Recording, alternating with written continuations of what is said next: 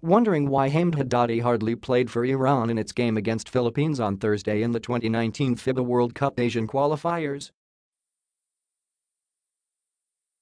It turned out the longtime face of Team Melli was dealing with a groin injury, and coach Mehran Shahintab took the safe route with his 33-year-old center, who was in uniform but played just the final minute with the game all but decided. Iran went on to win the game, 81-73. Reports from the South China Morning Post of Hong Kong-based Iranian news outlets became frustrated after being kept in the dark on the status of the 7'2" slotman in the run-up to the game against Team Pilipinas.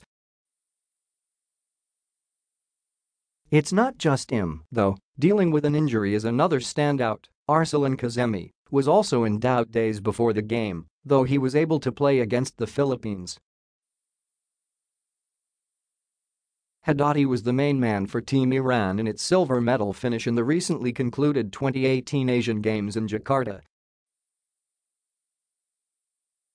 He averaged 16.8 points, 12.0 rebounds, 3.0 assists, 1.8 steals, and 1.8 blocks in the 4 games he played in the Asian qualifiers. Without Haddadi, Iran is banking on Kazemi, Samed Haddadi, and Mohammad Hassanzadeh to protect the paint against the Filipino bigs.